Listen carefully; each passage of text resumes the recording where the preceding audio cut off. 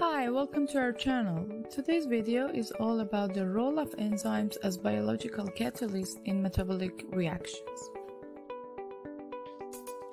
The chemical reactions that take place in a cell are controlled by a group of proteins called enzymes.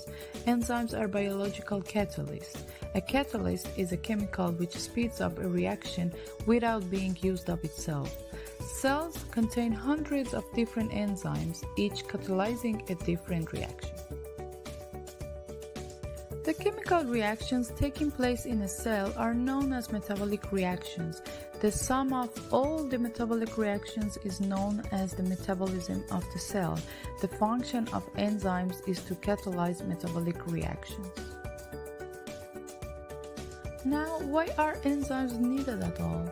They are necessary because the temperatures inside organisms are low, and without catalysts, most of the reactions that happen in cells would be far too slow to allow life to go on. The reactions can only take place quickly enough when enzymes are present to speed them up. The molecule that an enzyme acts on is called substrate. Each enzyme has a small area on its surface called the active site. The substrate attaches to the active site of the enzyme.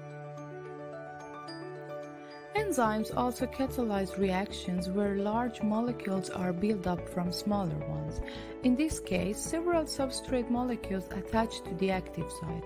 The reaction takes place and the larger product molecule is formed. The product then leaves the active site and the enzyme is free to act on more substrate molecules. The substrate fits into the active site of the enzyme like a key fitting into a lock. Just as a key will only fit one lock, a substrate will only fit into the active site of a particular enzyme. This is known as the lock and key model of enzyme action.